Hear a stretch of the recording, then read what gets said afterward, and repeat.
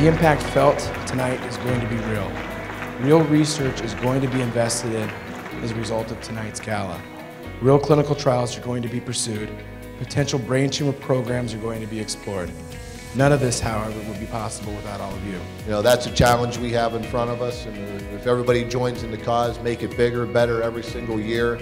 Just thank you for supporting us through all these times.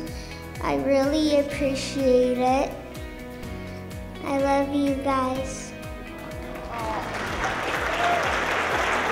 You are a room of very, very special people on a mission to make a difference tonight. You are truly the heart of the Midwest.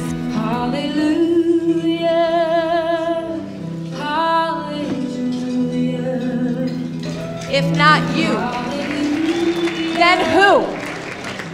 If not now, then when? So, get up, man up, and give big tonight. The amount of progress in rare cancer research and development of technologies for new treatments for rare cancers is not from the government, it is not from big corporations, it is from grassroots developments like Team Jack.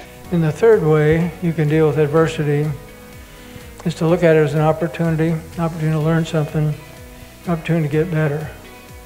Essentially, I think that's what's going on here. Jack had a problem, and his parents decided that they're going to try to do something about it. That is the true meaning of the good life. We make a difference in this, not only in this room, but in this state. It's a phenomenal culture, and I couldn't be more proud of it or to be a part of it. There's a kind of very forward-thinking foundation that thinks not just about developing the therapies, but making sure they're available to the population in this region. And I was talking to Jack earlier tonight, and I said, you know, Jack, you need to live your life, but you are inspiring so many people.